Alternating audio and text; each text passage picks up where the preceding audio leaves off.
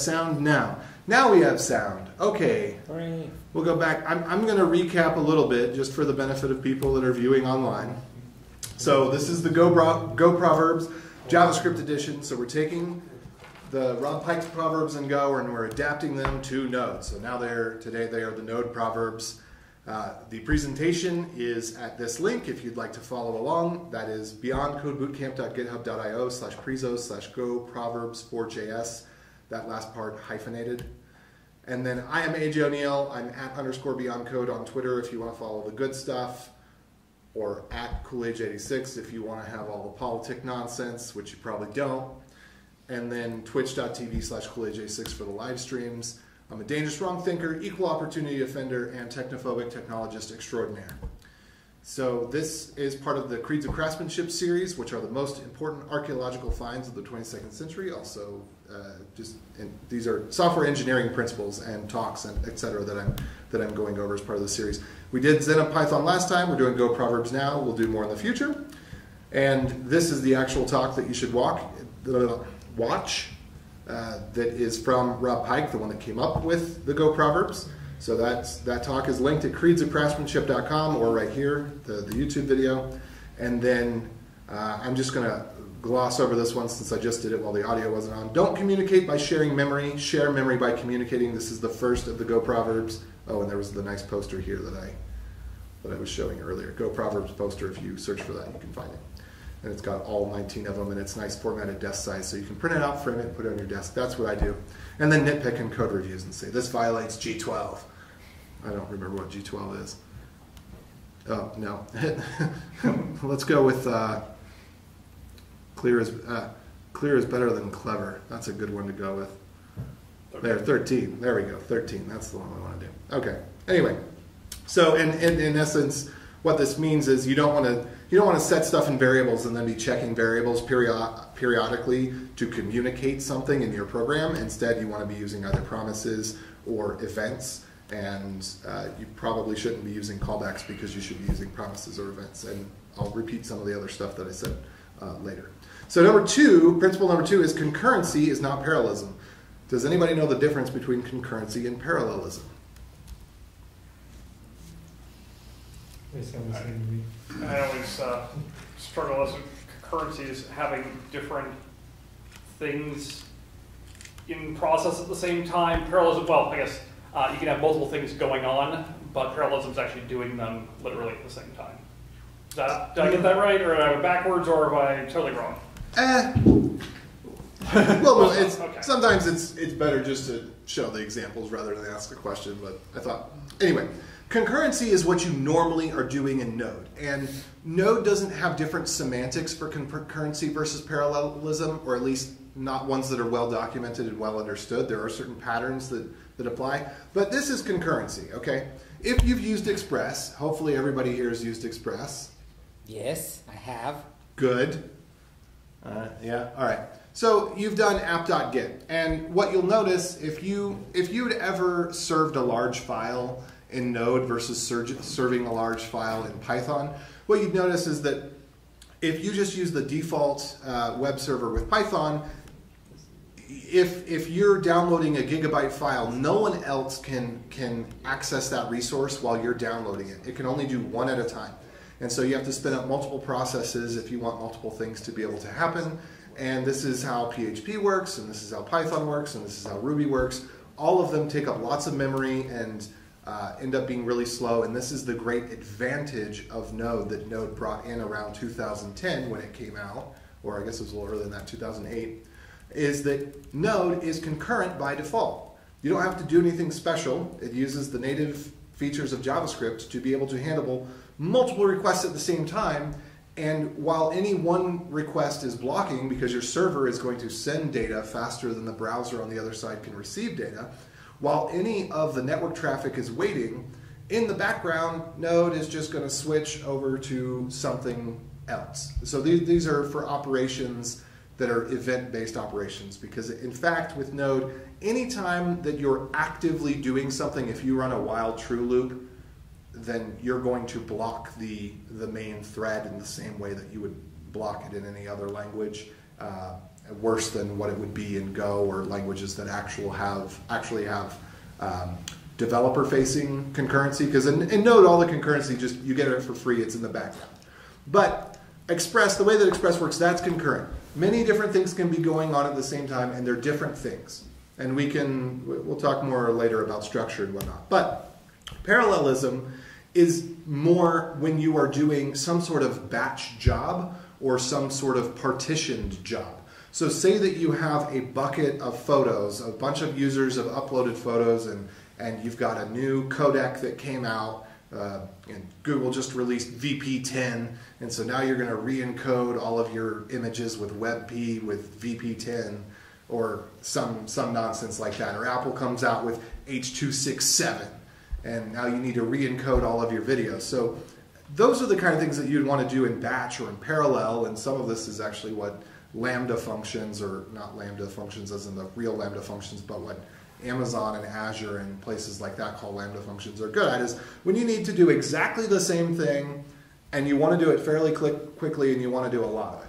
So parallelism, you need to actually have multiple CPUs in order to have parallelism, whereas concurrency, typically you're running Node on a single CPU when you're putting it on a server, and you might have multiple servers that are being load balanced, but Node itself only runs on a single CPU. Well, there are some ways it can take advantage of multiple CPUs, but we'll not get into that here.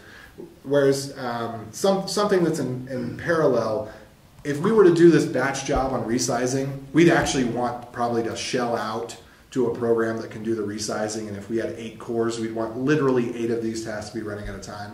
Likewise, when you look at, there's certain algorithms. One of them is, I don't remember the name of it, but it's this famous fractal, but you can compute any quadrant of the fractal just by giving coordinates. And so you don't have to draw the first part of the fractal to draw the last part of, well, to draw a later part of the fractal. If you're given any particular coordinates, you can just start drawing there. And so you could have, each CPU could be running part of the process in parallel, and then when it's all done, you bring it back together. So concurrency is more about the ebb and flow of different things happening, whereas parallelism is about the same thing happening all at once in order to complete a specific job faster. Typically speaking, I mean, you can stretch these words to mean different things. So any questions about that in these 2 examples here? So our Express example, that demonstrates concurrency. Our batch example, this demonstrates parallelism. Okay, so number 3, channels orchestrate, mutexes serialize. Yeah, because we have those in JavaScript. Wait, no we don't. So promises and events orchestrate, await, serializes. So I'm going to say more of the same here, but just giving kind of a tighter context around what this means. So when we think of orchestration again is more about concurrency, where we're looking at doing multiple different things at the same time. And so I'll give you a real world example of this, is if you wanted to make some stuff, you want to bake a cake in the kitchen.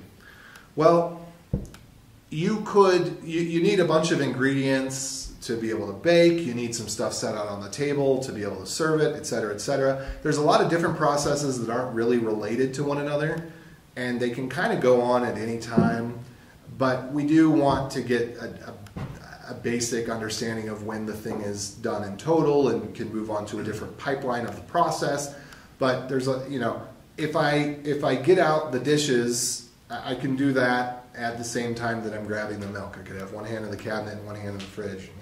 They're necessary for the full complete process, but they're individually not important. Likewise, I could either get real milk or soy milk, depending on how I want to make my cake. I could either use eggs or applesauce. So if I'm out of milk, but I've got some soy milk, then I could either go to the store and get milk, or I could reach for the soy milk, whichever's faster. So the soy milk is going to win out on that one. Same thing with, if I don't have eggs, I can use applesauce or mayonnaise, and my cake will actually still turn out all right. This is true. Mayonnaise. All I'm hearing is don't eat cake that AJ made. You'd be surprised.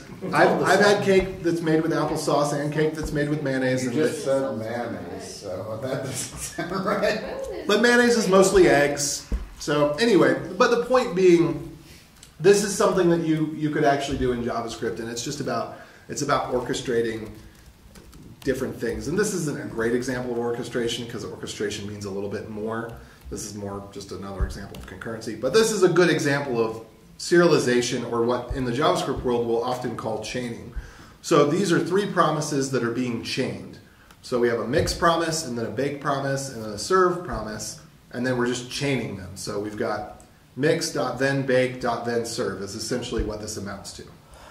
And these actually do have to happen in this order. We cannot bake until we have mixed. We cannot serve until we have baked.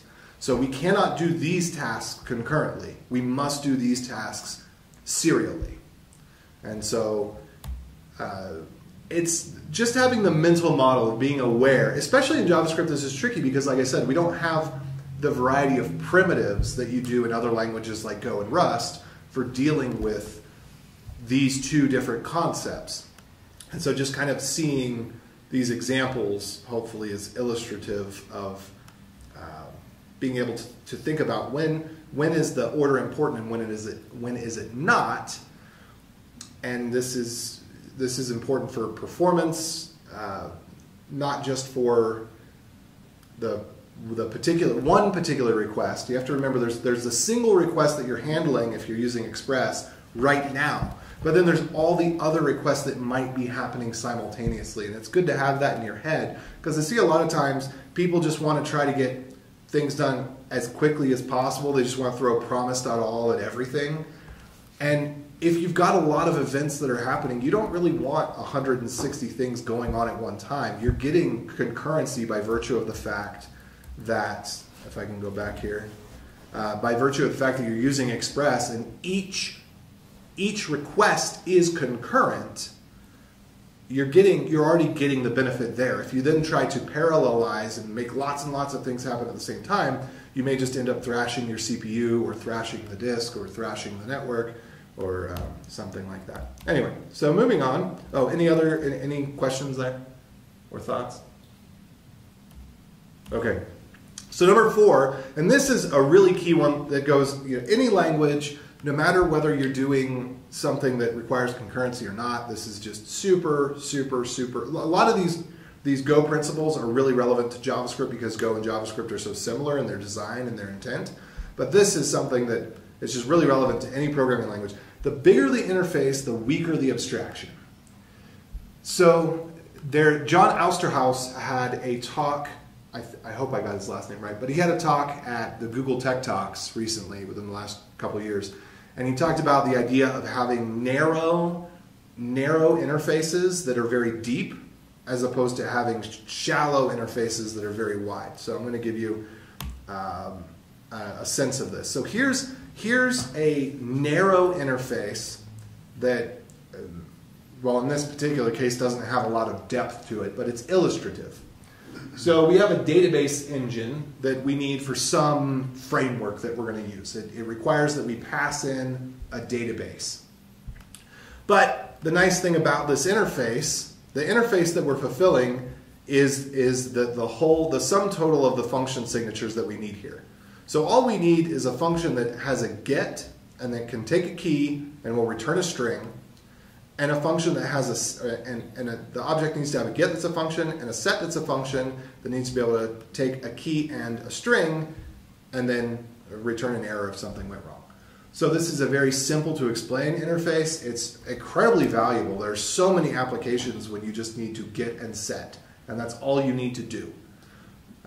So it's a very simple and small interface that is very clear as to what it does, I hope, and very easy to understand. It could be useful in one application, could be useful in another application, is not difficult to develop. If I had to create a plugin for whatever framework this is, the database plugin, no matter which database I'm using, for my preferred storage mechanism, this is pretty easy to do. So any question about this code here? Okay. Now here's a bigger interface for contrast. Now this is requiring that a lot of stuff gets done. It's putting a lot of burden on the developer.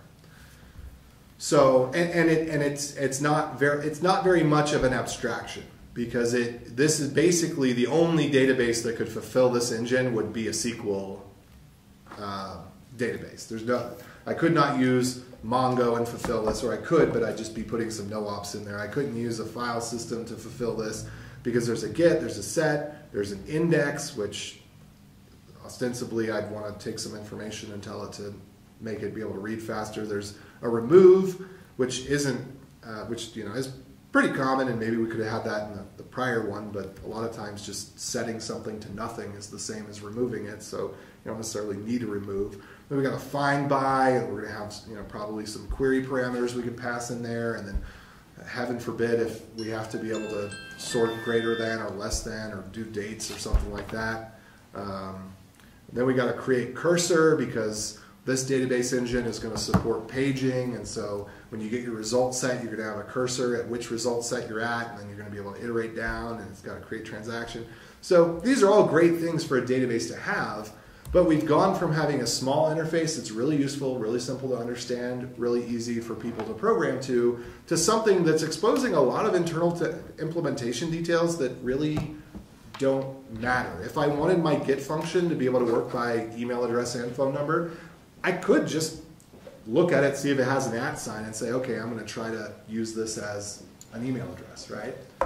And likewise, I could see if it just looks like it's numbers, I could say, okay, well, this looks like a phone number, and I could abstract away some of that functionality of whatever my find by is going to do if the use case of this database engine is fairly constrained.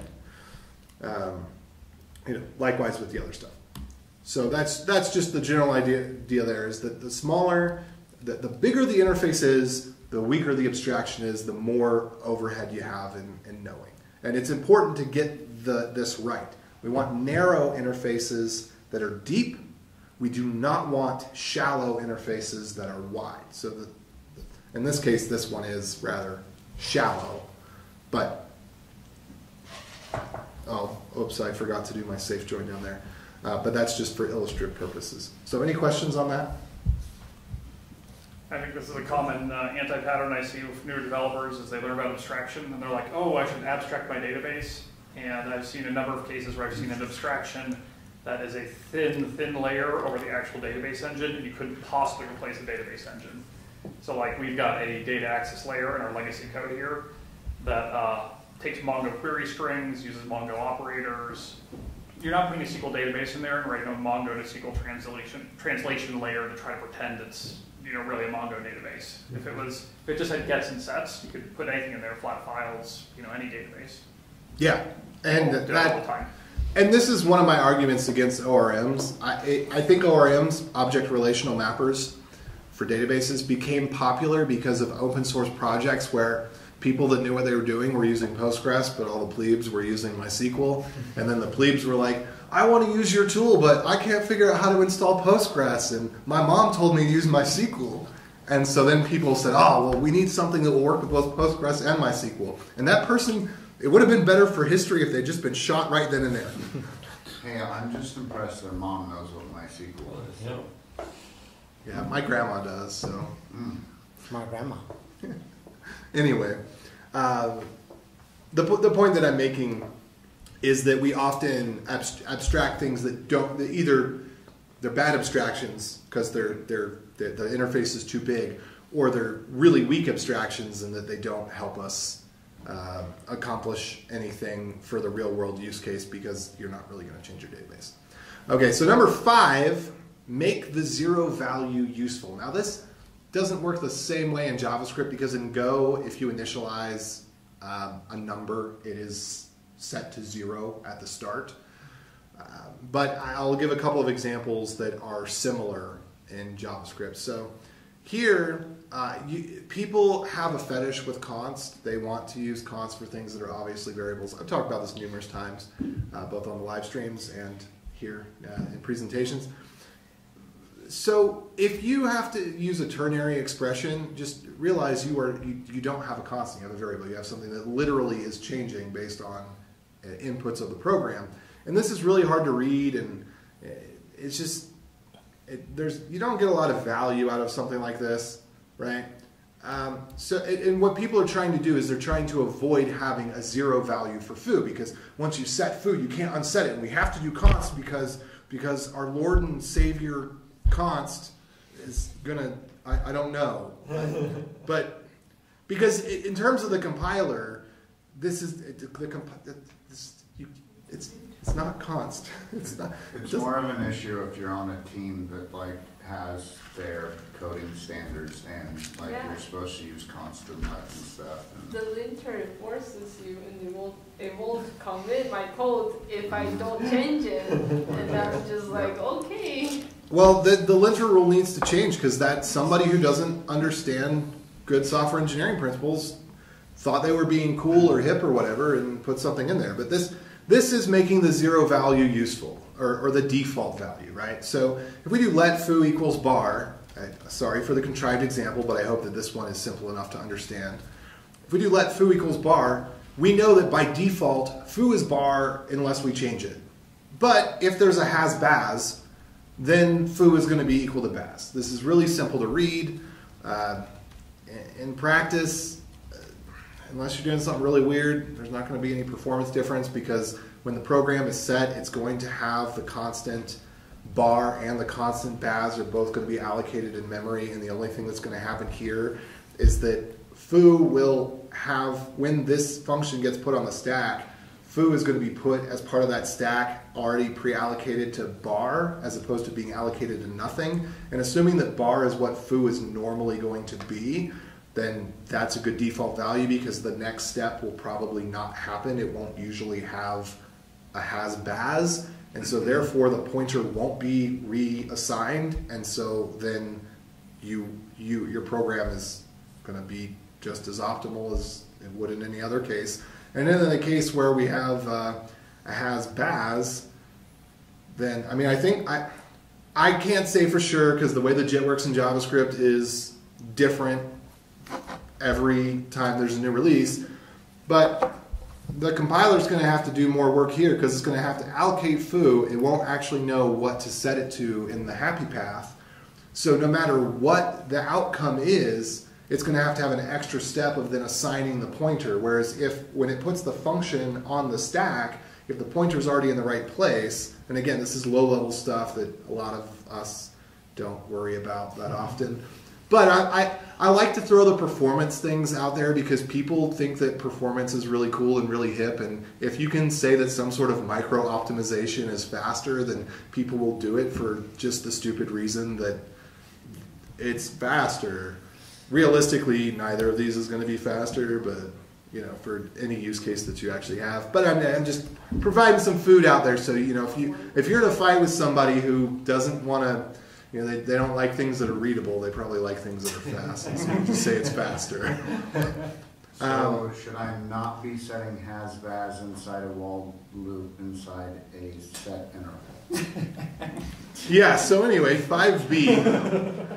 But we have two problems in JavaScript. We have the default value or the zero value, but we also have the unexpected value. And so I'm also going to append to this, make the unexpected value useful. And what that means is, here's something that's dangerous to do because JavaScript. So if I might be thinking in English rather than thinking in JavaScript, and I think, oh, I need to check if the token's expired. So I'm going to create a variable called isExpired. This is the wrong thing to do. If, excuse me, token.expires, oh, whoops, it should be less than. I will edit this and replace this. This is just a typo. But if the token.expires is less than the current date, then it's expired, obviously. Again, ignore the slide for now that it's wrong. Well, Wait, but what? Isn't that right? I think it is right. Token expires is greater than. now. That's Wouldn't what mean? expires in the future. Yeah, I put it in the future. Okay. So it is actually a less than. I just I had the two of these slides. I mixed them up because I was typing them at the same time. The next one, but anyway, so. You might think, if we put the less than sign in the right place, you might think, oh, AJ, what's wrong with this? Anybody know why this is dangerous and why this is going to lead to a huge security vulnerability in your code? I'm assuming it has to do with, are you sure when token expires is? Yeah, because what if token.expires is bananas? Is bananas greater than or less bananas than or bananas equal do to? expire. But It'll always be great. It'll always be less than because it's shorter. yeah. So we don't know. But so what you get back is you'll get back false, because what will happen is token.expires will turn into nan, and then nan compared against anything will always be false no matter what it is. And so then is expired will always be false. So what we can do instead is we can twist it around and we can say, well, is it fresh? Because if we consider is it fresh, then the unexpected value, the undefined, the null, the nan, all the values that we don't like, then they become useful. Because if token.expires is bananas somehow, then bananas less than now is going to be false, and so fresh will be false. Does this make sense? Any questions on that? So this is the principle of making the zero or the default value useful. Go calls it the zero value, what the default value is, because it's the empty string, zero, nil, a couple of other things like that. Anyway, so number 6, empty interface says nothing. To do. I forgot. I thought I was thinking. Okay, so well, so that also says nothing, right? When you haven't done that slide. So I didn't mean to do this one because I was thinking about this one, but I must have. I hope there's probably a few of them I accidentally skipped over in my haste. But interface, empty interface means that it doesn't give any type information. This is similar to the previous one about. The bigger the interface, the weaker the abstraction. If the interface is too small, or particularly when the interface has no definition whatsoever, you literally are not saying anything. And so what comes to my mind with this is Lodash. When you have generics, when you have functions that are meant to work for anything and everything without any constraints, and you end up with functions that you have to go read the documentation on how they work because they're intended to be so generic that it's not clear from the function name what you're supposed to do with it. And there are some cases where an empty interface makes some sort of sense. So for example, with our earlier example of a get and a set. Now I called the set key and text, so that tells us that text should be a string. But I might have just called it key and value. And in that case, conceptually, value has no information about it. It doesn't tell you what it is. And this is okay. It's okay that for a getter and a setter for a database, we say, well, maybe it's a number, maybe it's a string, maybe it's some JSON, maybe it's a Boolean. The database handler mechanism will figure out what it is and make sure it gets in the right format, comes back in the right format, or throws an error, right? So in some cases, it's all right. It would be nice if we could have a getter and a setter for strings, and a getter and a setter for numbers, and a getter and a setter for bools. And so if I was going to set bool, I could call set bool. That actually might be a little less conventional, especially for JavaScript, but it might be a little nicer in terms of readability. If I saw set bool, I know, oh yeah, this has got all the logic in place. I know that it's going to give me a true or a false back. I know that I'm going to put a true or a false in. I know anything else is going to be an error. I can't accidentally set a string to this function. But that's the idea of the empty interface. It's about both what type protection something provides as well as what you can tell from reading the function name. So I'll have to update that with some examples. All right. This is a good one. Go-funct style is no one's favorite, yet go-funct is everyone's style. Go-funct stands for format. Go format. You'll notice that all of the modern languages have a funct command. Rust, or is it cargo funct or Rust funct? I don't know. But then you've got, I think it's cargo funct and then go funct. And then in JavaScript, we don't have go funct, but we have prettier. And prettier style is no one's favorite, yet prettier ought to be everyone's favorite. There is some strange resistance to prettier for some people. I just disabled it because it was annoying. Yeah, you need to get over and that. I literally mean I did that yesterday. Yeah, you need to get over that. So this is what you should have in all of your package.jsons, is you should have a funct script and then you put in this exact line right here, and then you can npm run fumped, and you can have this as a hook for Husky or whatever it is for the Git commits. And the idea is there's no need to bike shed about how things are formatted. It's just a complete waste of time. And even if artistically you'd like it if this one line was a little longer, or if there's some spacing here or whatever, it just use a formatter and forget about it, and accept that, yeah, sometimes you might be able to make an artistic choice, but the point of your code is not to let your inner Picasso shine through. The point of your code is to make it easy for other people to read and write and work with you. And so Prettier is the thing that we have for that in JavaScript, and you should use it. And if you want to know why you should use it, there is the Prettier rationale, which I also have on the Creeds of Craftsmanship, but this is the direct link, and it just explains why Prettier makes the choices that it does. I'll bring out one little snippet here. If this is in here, it might have actually been in a different section. But there was one, print width. I just thought this section was so great. So I'm going to talk about that real quick. Can you go away? Thank you. All right. Print width option is more of a guideline to Prettier than a hard rule. It is not the upper allowed line length limit. It is an easy way for Prettier to say roughly how long you'd like your lines to be. So the print width in Prettier is not, it's going to be exactly 80 characters or exactly, whatever. But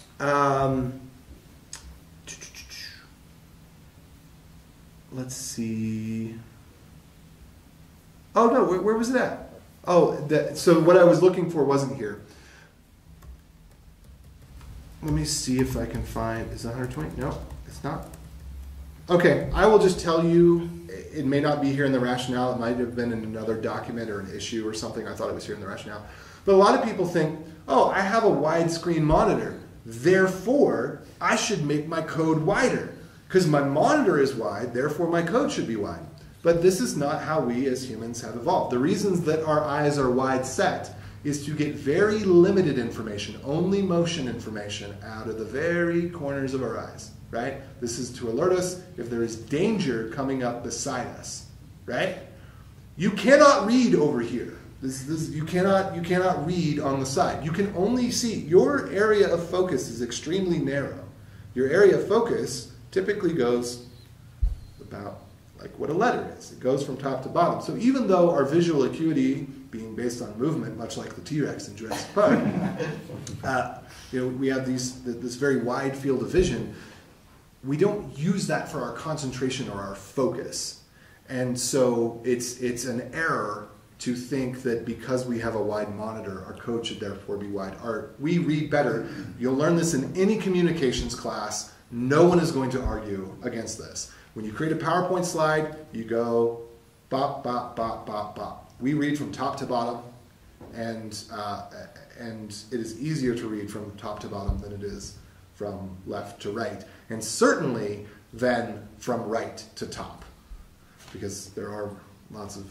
So I think you wanted to click that print width link inside the Prettier thing. Click that. Yeah. Oh, thank you. Yes. Yeah. So this, I just said this, but in not as smart and succinct of a way. I'm not going to reread it now. Okay. Will, do we have any comments or questions online?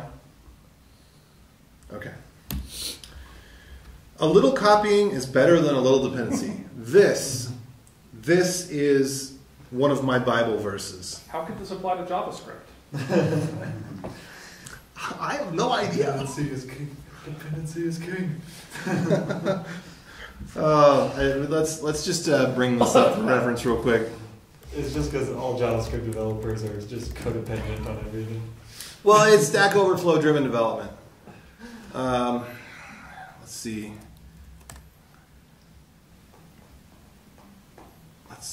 Where's the NPM?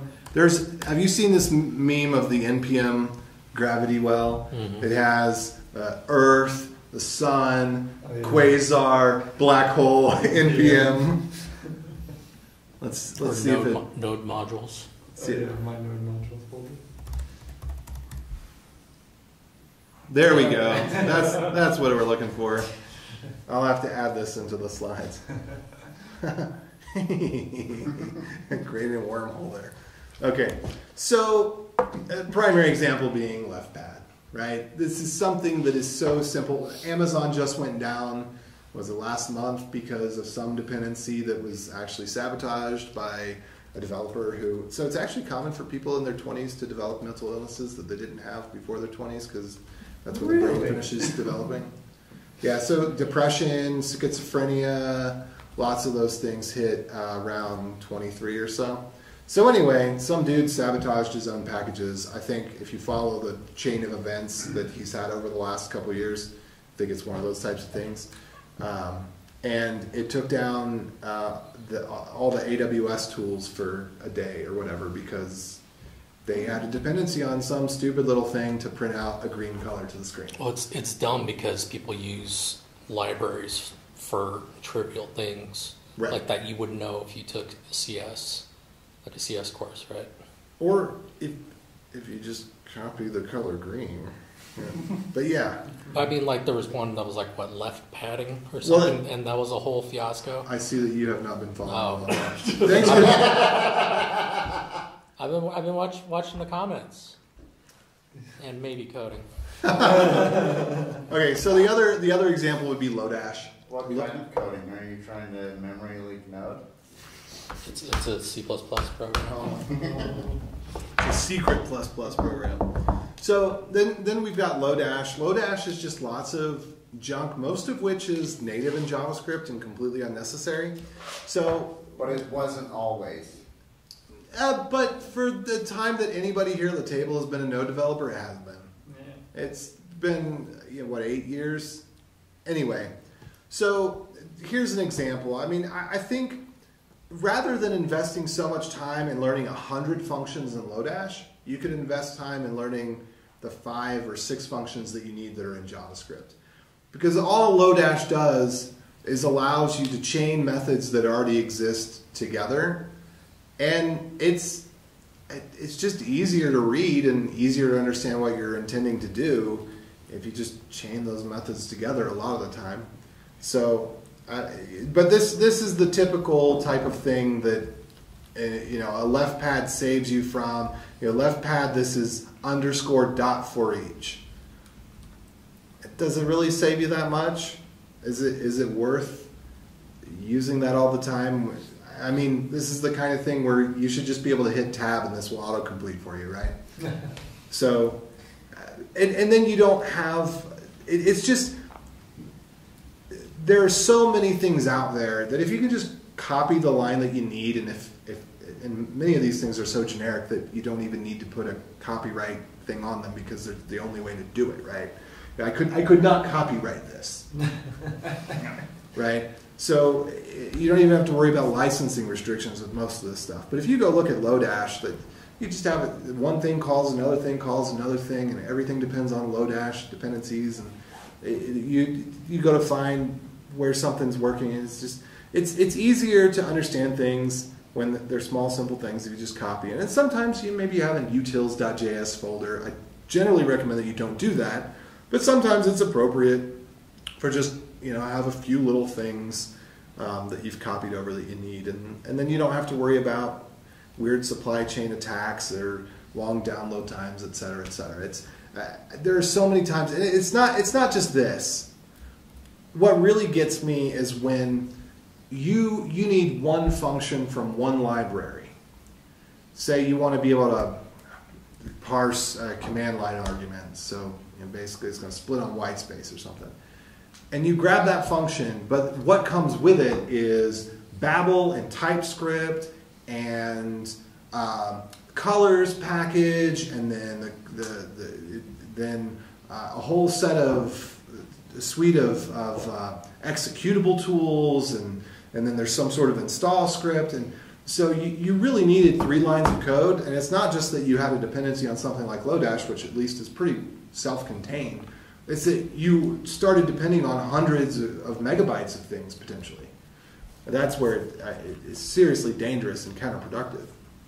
Okay, moving on. Or any other questions, comments about that? Little copying is better than little dependency. I'm going to get that tattoo one day. Well, that would kind of be a dependency, so maybe I'll write that on my wrist one day.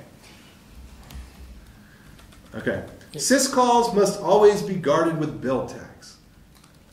Now, in JavaScript, we don't really have syscalls, so I'll just tell you what this means in Go because I don't know how to quite equate it. A syscall, well, you can. You could have C++. What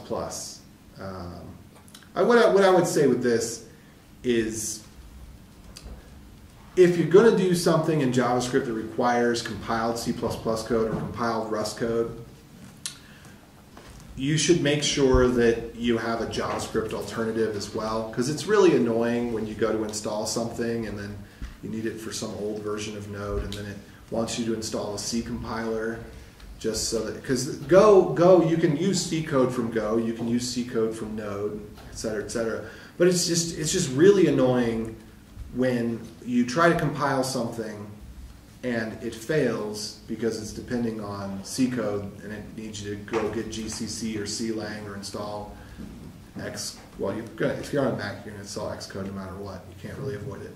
But yeah, in Go, you in the same folder you can have 4 different versions of the file. Actually, I know what this relates to in JavaScript. I'll get to that in just a second. But in Go, you have 4 different versions of a file in the same folder, and one will be called mything_Windows, mything_Linux, mything_FreeBSD, mything_macOS, so on and so forth.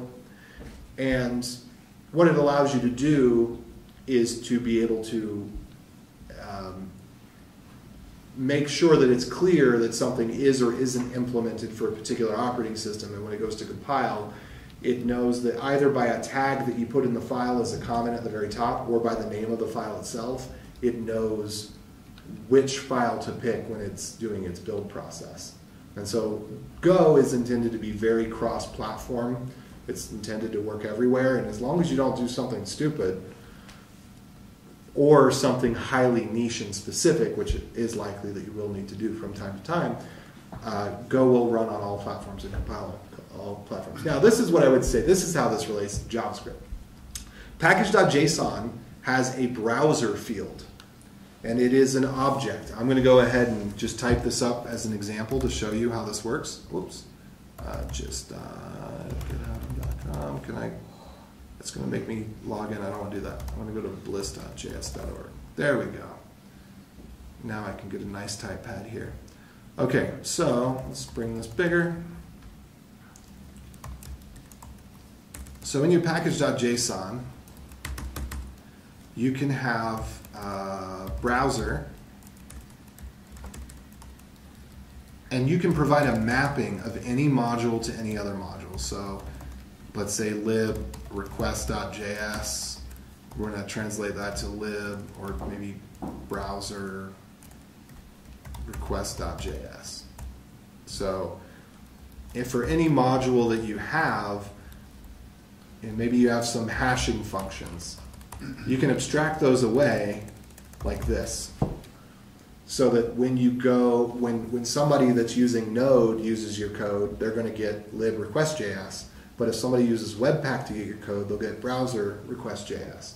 Now, in the case of a request, there are already packages such as fetch. In particular, fetch is actually being adopted as a Node standard, so we won't need this kind of thing. But hashing functions in web crypto are really terrible. The API was designed on purpose to be difficult to work with, and we actually have a JavaScript Jabber episode explaining that. There was somebody on the committee that tried really hard to fight for the users, and the other people just kind of voted him off the island. And so, but anyway, so sometimes there's things that you don't have to have code only work in Node. Isomorphism is not some mythical dream that can't happen. All you got to do is provide a fairly shallow and weak abstraction, but one that's necessary for this use case. And you can have your code work in both Node and browser very easily. So that's what I would actually relate that to. Okay, Number 10, CGO must always be guarded with build tags. I'm going to go ahead and say these two are basically the same thing, because syscall is when Go needs to talk to the operating system kernel. I don't know if I actually finished that sentence earlier. CGO is when Go needs to call out to a C library. And these two are essentially the same thing if we were to translate them to JavaScript. It's just find a way to make sure that you either tag things as Node or browser if you want to make your code more portable, and then if you have to, you can throw an exception so that the Webpack build will still build, but then if the person doesn't use that function, it doesn't break the program. Okay, so that one we don't know. Now, this one I think is really important. CGO is not Go. Let's translate that.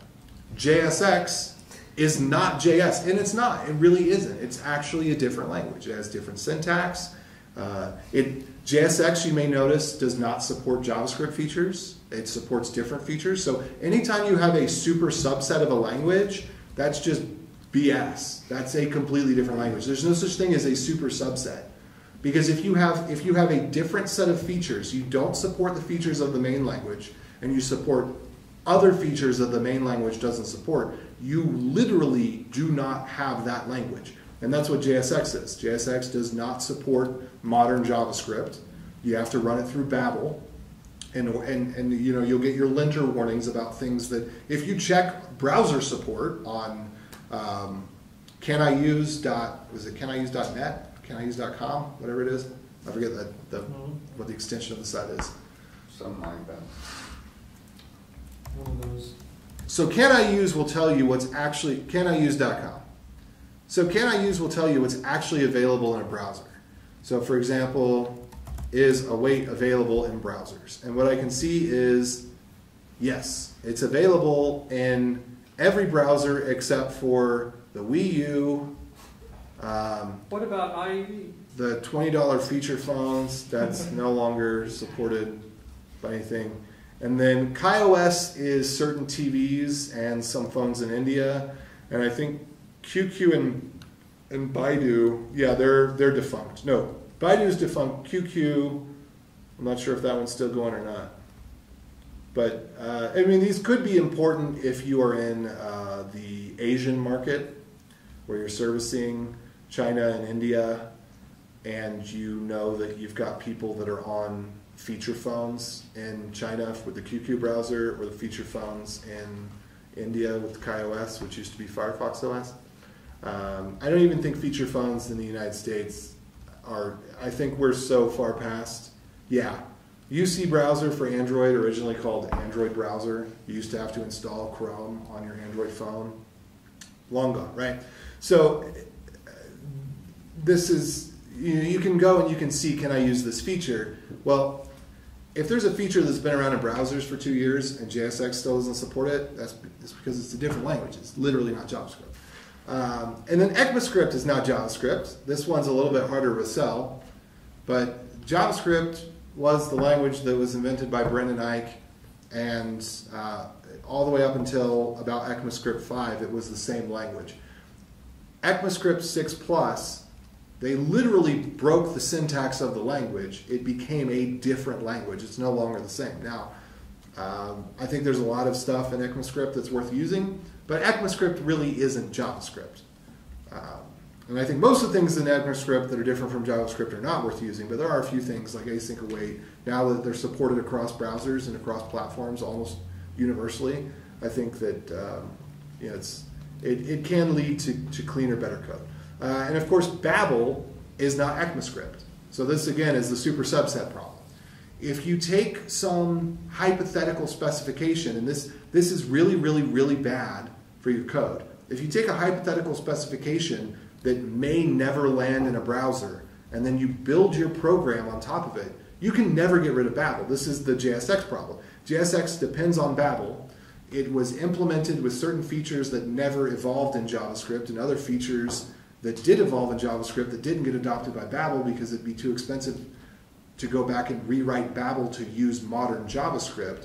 And so now we have all these mismatch of targets where if you want to get a weight in JavaScript through Babel, it has to transpile it to promises, then transpile it. No, it has to transpile it to generators, then transpile it to promises. Or it's just, if you look at what the chain of events has to be for certain features that are natively supported in browsers to go through Babel, it's insane because there's this mismatch of support. So I would say just stick to the stuff on Can I Use where it's pretty much been out in most browsers for the last couple of years. So here we can see 2017, it's been 5 years since 2017. It's been 6 years since 2016. It's been 6 years since 2016. When you look across the board here and you see when did browsers start supporting this? When you're looking at browsers started supporting it 5 years ago and all mainstream browsers support it, you should be able to use that feature no problem. But if it's been 6 months and only Chrome implements it, it's not worth it. Don't use it. Don't. Especially because sometimes Chrome is doing the Babel thing where it's implementing features ahead of schedule that haven't actually been standardized. They've only been proposed. They're trying something out. And I just don't think it's worth it to have useless conveniences when you're making your build process more complicated, you're making what people have to learn more complicated, you're taking a gamble on something that by the time that it reaches standardization might not even be cool anymore. So think about classes in JavaScript. They were all the hot mess, and then it was like, wait a minute, this is a terrible idea. JavaScript relies entirely on asynchronous state. That makes no sense for classes and inheritance. Generators. Generators really cool. Wait a minute, this is just super complicated and it isn't actually a use case that we have in Node or the browser, right? So, yeah, I think that's really important. With the unsafe package, there are no guarantees. I don't know, maybe I should call that one Babel. I don't know how to relate this. But in Go, there's a concept of safe and unsafe. So in JavaScript, we don't get true unsafe. I guess we could say with... Strict and unstrict. Well, yeah, that could work. That's actually a really good one. Yeah, I'll riff off of that as well as Node modules that are C++ modules. So if you run your code not in strict mode, there are numerous errors that will pass silently rather than being brought to the fore. Strict mode disables certain bugs in JavaScript that weren't very widely used and can easily be avoided. Usually we don't need to depend on the behavior of bugs. But in a couple of cases in JavaScript, obviously if something's there, people find a way to use it, right? And so strict mode surfaces some bugs, and your linter is probably already set to use strict mode. It's just good to put it in there. But if you take JavaScript out of strict mode, there's just stupid errors you can get. For example, you can declare a variable I in 2 different files and have them crosstalk. I think you can still do that anyway, actually. Or you can have something undeclared. Oh, this is where the problem is. You declare a variable I in one location in a higher scope, and you don't declare it somewhere else that is still within that scope, but maybe in a different file. And when they get packaged together, again, this is browser, not Node, but when they get packaged together, the one function could be using the I that's in the global scope or something like that. So it's just a couple of weird things like that can happen if you're not using strict mode. Also, I will say if you're using WASM or you're using C++ modules in Node, the garbage collector may not work. So you have to be careful to read the notes on any module that uses WASM or C++ modules, because a lot of times it will tell you that when you're done with something, you have to call free or clear or delete or unset. Because if you don't, then every time you create that object, it'll allocate memory in WASM or in C++, and then the JavaScript garbage collector can't touch that memory because it lives elsewhere. So you just have a bridge between the two. So that's something that I think. Are there any popular projects like that right now where you could accidentally do that? Like if you do have the bigger than a black hole NPM module I don't think ones that you'd get from the black hole. Okay. No, but there is one called Relic that is a cryptographic library that is used by pretty much anything that is Web3 or blockchain related. And that one, if I recall correctly, at least certain implementations of it, if not the most popular implementations of it, require that you free the memory manually after you do the signing or hashing function. That's good to know. So if you're doing Web3, keep an eye out for that stuff. Yeah, I mean, you'd probably be using something that's built on top of it, not using it directly. But yeah, if you did go with that, there are things out there occasionally. Basically, if it's built with WASM, if you see in the description that it's built with WASM, and you have some weird, strange memory leak, and it doesn't show up in the JavaScript call stack, it's probably that type of scenario. And same thing in Node. But in Node, Node is so performant that we very rarely ever need to use C++ code for day-to-day stuff. We typically need to use the C++ code when we're interacting with the operating system, such as FSWatch or C code like Relic that is not available anywhere else because it hasn't been implemented. Okay. Number 13, clear is better than clever. This one's really simple. We've already talked about this several times, so I'll just show this again. This is clear. Default value of foo is going to be bar. If bar has baz, then foo is going to be baz. This is clever. You know, and these are simple examples, but here on this side you can get more and more and more complicated. There's actually a Twitter, there's a tweet. Somebody asked me, is this an appropriate use of const? And they had some sort of function, or no, they asked me if it was appropriate use of let. And they had some sort of function that was basically trying to do, I think it was, I don't remember exactly what it was trying to do. It's something maybe like this. But anyway, when you reduce down the logic of what he was trying to do, it ended up being, it ended up reducing down to something that was this simple, or maybe even simpler. I don't know how you get simpler than that, but so clear is better than clever.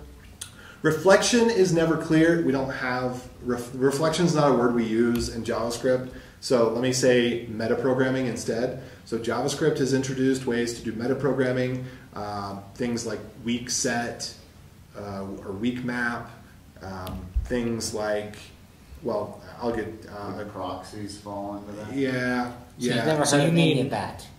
You've never heard of any of that? Good, good. Well, I'm going to show you one. So here we have thing.count plus equals 1. So let's say we create a new object and it doesn't have count. What will this do? Set it to 1, No, set it to 2. no. It Error. doesn't have a count. Explode. It's an empty object. Oh, die. Nope. It'll give you nan. It'll just give you nan over and over and over again. Not a number, not a number, not a number. So how can we solve this? Well, we could use object.define property, of course. So we could take our thing object and we could define count on it with a getter that returns a thing. Actually, writable would have to be true here, not false. Another typo in the slides. And then if thing doesn't exist, then we can return 0, right? Gross. Why Or- don't we just use .prototype? Did the same thing. No. Or we could just set count is equal to 0 when we create the object. But I literally came across this code last week.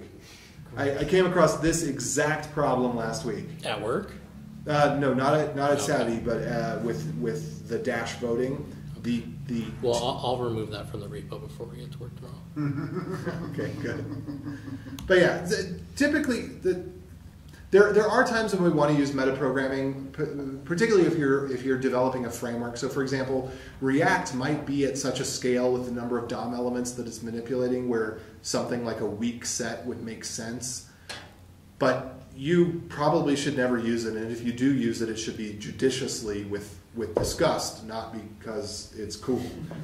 Weak set is less performant than using a plain old object is until you hit something. I don't remember where it is, but there's certain things where when you get into the 10,000 to 100,000 range, stuff starts to get different, and you start to need to do ugly things in order to get performance. But again, typically you're not doing those things anyway.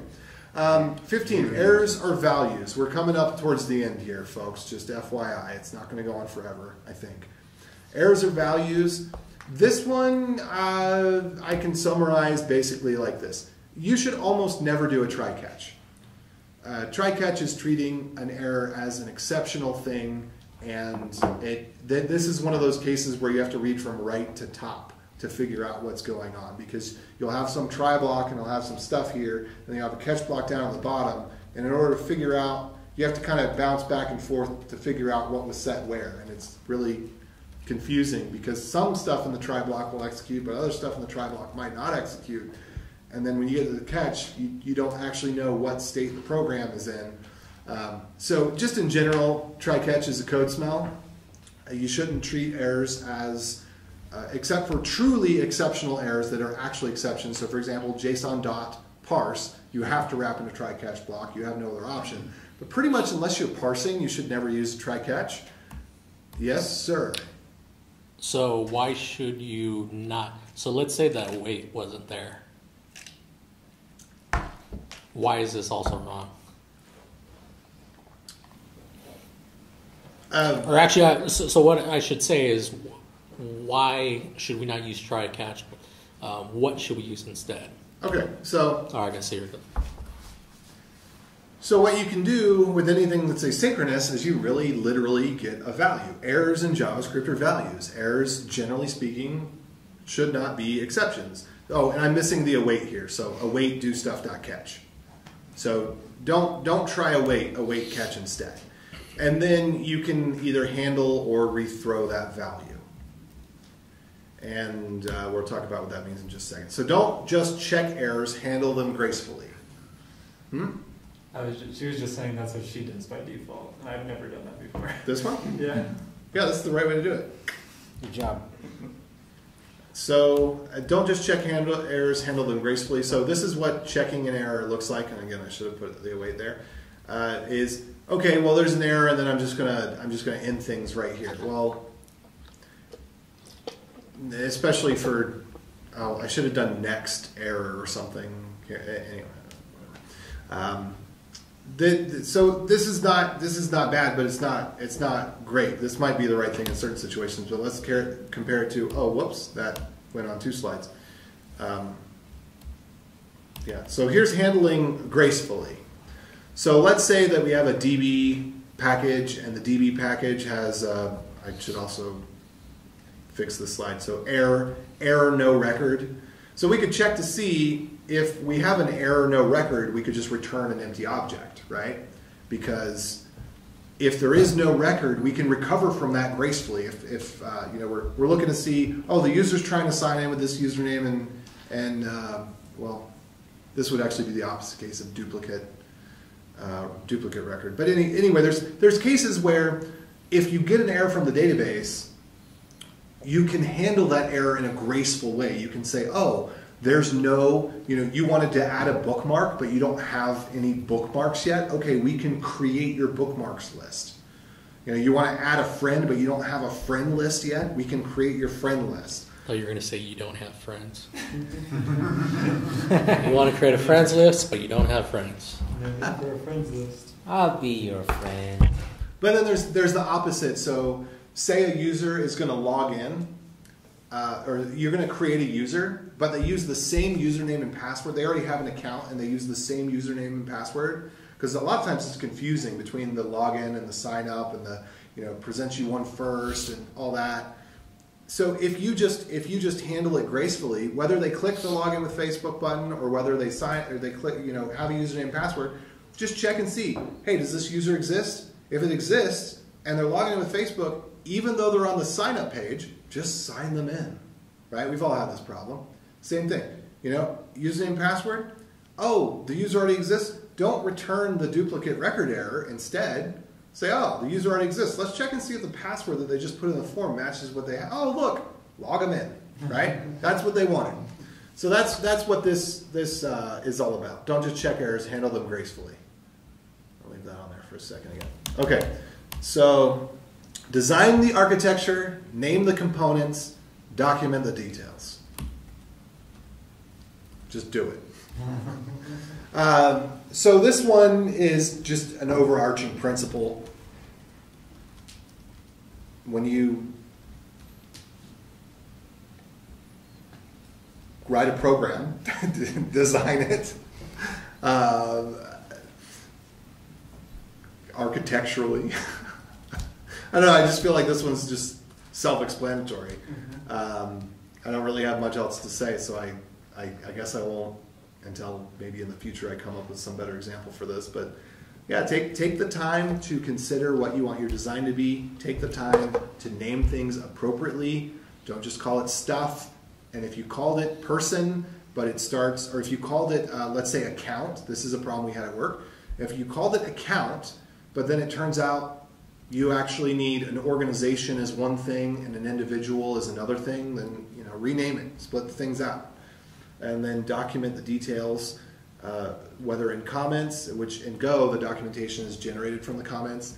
JSDoc is good, but it's not as universally adopted in JavaScript. We don't have as nice of a system for this, but JSDoc can be used for this, where you just put the comments, and where there's little nuanced details, just make sure they make it in there. This must start from, this number can't be lower than 2. It can be any integer, but it must be greater than 2. Things that you wouldn't be able to tell from the code itself, those little details, document them. And then we have documentation is for users, and of course developers are our users, other developers. So consider that the documentation is for a human on the other end. I don't think we really in this room have this problem too much, because I don't think any of us are working jobs that are too enterprising. But sometimes in the enterprising situations, which is what I think this was to combat against, I mean, if you've ever read AWS documentation, that's the counterexample of this. Right? I think bad Java docs are a good example too. Often they'll, the comments won't actually be useful. They'll put some weird implementation detail, and it's mostly just a list of methods. It feels like it's made for other developers who are like working on that code, not ones who are using it. Yeah. Good distinction. Thanks for that. Okay, and then lastly, oh wait, what is this icon here? This is the Apple icon for, Apple always has these little Easter eggs. I've never noticed this one. Can anybody read that? No. Oh, here's to the misfits, the rebels, the troublemakers, the round pegs in the square holes. Do not go gently. So that, I recognize that quote, but it's Steve Jobs. Yeah. It's his greatest speech from the Think Different campaign. Here's to the misfits. I like that thing. Throw hammers through walls.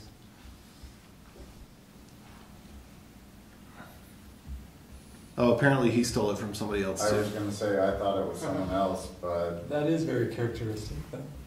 Well, I believe he also quoted, great artist steal or something. Yeah. Jobs Good artist quote. borrow, great well, artist so steal. but this is the crazy thing about that. That was a Trumpism, because Steve Jobs made that up and attributed it to someone greater than himself, right? So that's the two sides of the coin. The one thing is the good artist copy, great artist steal. You take somebody else's work and you reform it to make it yours. You remix it in a way that is better and more vertically integrated. The other thing is when you don't have anyone to back you, you just make someone up.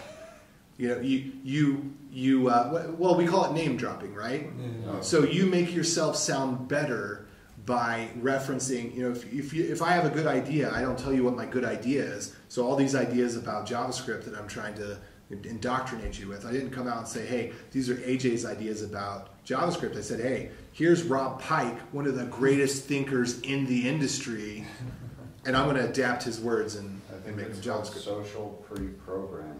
Yeah. I heard about it at the hacker convention in Vegas. Why am I DEF CON? There you go. And it was when Obama was running for office, and he said, Obama's really good at this. He always makes someone up that tells you how great Obama is. Yeah. Well, I mean, a lot of it, I think Trump did it to excess. Oh yeah, I'm sure Trump did it. I have no. They always tell me they love me. I can't, every time they're talking, all I hear is they love me. Everyone's telling me how great I am. There was so many. I didn't say come it. up with a name. It's crazy. Yeah. Anyway, so number 19 is don't panic. And this is, of course, Hitchhiker's Guide to the Galaxy reference. And this table reference? Yep. And what this is in reference to Go, and likewise in reference to JavaScript, because they're very similar in their error handling, is so Go has a concept of Go treats exceptions differently from errors. Go actually has errors can be thrown as exceptions, but generally errors are returned as values. And that's what we were talking about with the .catch, is then you get it as a value, it's scoped properly, you don't have to go read here and there to figure out what happened, you know what happened because you've got a line item in your code, and if the .catch executed, you know that one line failed, you don't have to guess about, you know, how many dozens of things. But, so don't panic is basically don't do try catches, don't throw exceptions. And in the case of Go, there is, I'll give the counterexample of this, there are places where, because JavaScript and Go are memory-safe languages, there are places where, perhaps for performance or for convenience, you might want to let errors bubble up, or exceptions bubble up. So generally, we'd want to say, check, is this, you know, does this have a value? Does thing.foo, does it have a value? And if it does, then we're going to call thing.foo.do some stuff. I should have put this on a slide with a better example. But in those types of situations, sometimes you just want to really assume the happy path. Assume that the data that you were given is properly formatted. You don't want to do all those checks. And so the counterexample to this is, I think, a better descriptor, because this is the rule, but the exception is sometimes you just want to have a whole bunch of logic and just wrap, don't do the normal checks and everything. Just assume the happy path, let the whole logic do what it does, and then only at the top level where you call into that logic, then you have your try-catch block. And you basically transform that error into, you know, didn't parse correctly or something like that, rather than, and it depends on the level of detail that you want, because you obviously lose detail if you do it that way, because if you are able to handle it, you know, down at the spot where it occurs, then you can potentially get better, more valuable information. But that's kind of the counterexample, is the rare few exceptions, generally where you're parsing something or you're traversing an object very deeply. You might want to just say, assume this is the happy path, encapsulate that whole thing, and then just have the try-catch reference at the top. Other than that, don't try-catch. Either handle errors gracefully or pass them up as a value in a way that you can receive them and do something useful with them. So yeah, and so those are the Go Proverbs adapted to JavaScript. Yay.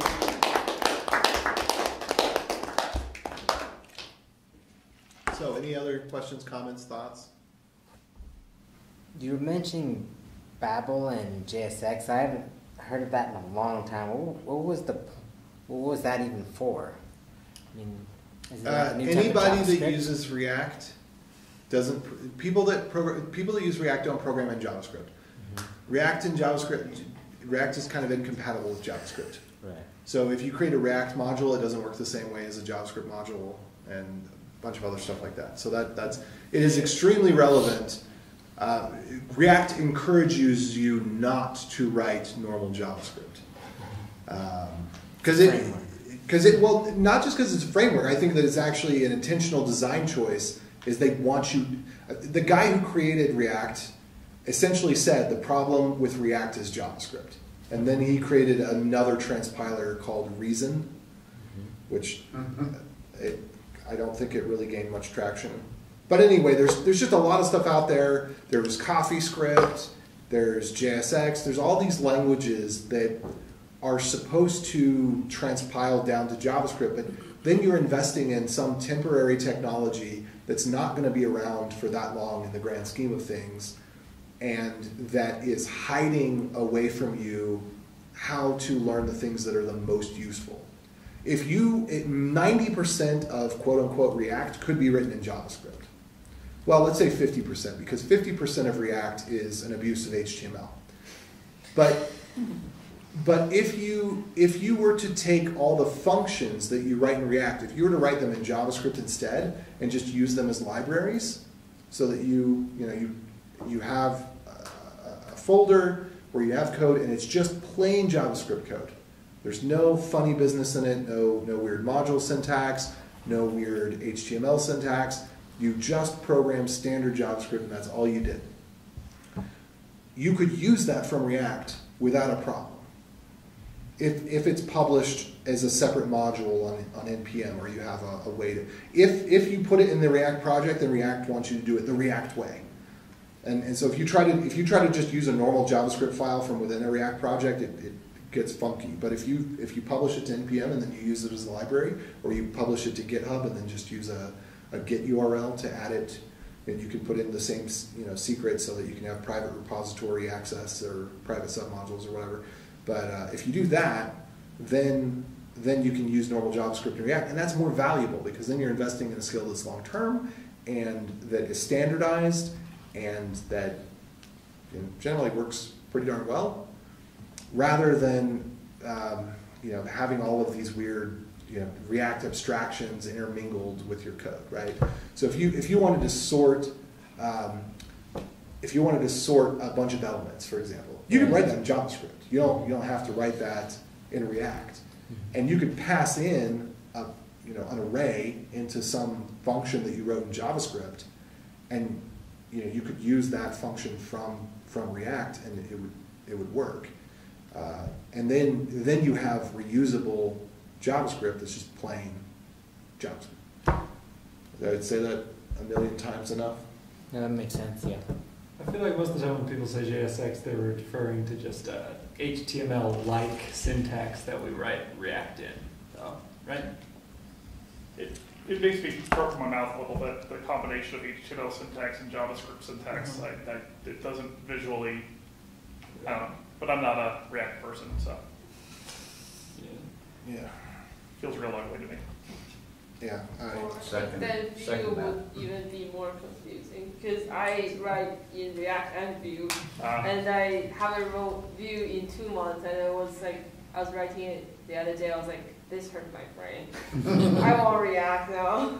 Well, but again, if you write the majority of your stuff in JavaScript, if you write your requests, you write any of your utility functions, if you just write those in JavaScript, then you might actually be doing more what the people that originally created React in some ways intended in terms of, because you're not writing reusable, composable code if you're intermixing HTML with logic all the time. Mm-hmm. But on the other hand, React syntax is so weird that it seems that sometimes if you want to abstract the JavaScript from the HTML, you end up having to write single line components, and I don't know. That's a whole different discussion. It just gets too messy to me. On the React docs, it says JSX is a syntax extension to JavaScript. We recommend using it with React to describe what the UI should look like. So you don't even have to use it. They just recommend that you do, and everyone does. That's funny. Yeah, you don't have to use it. Yes and no. Yeah. Anyway, anything else?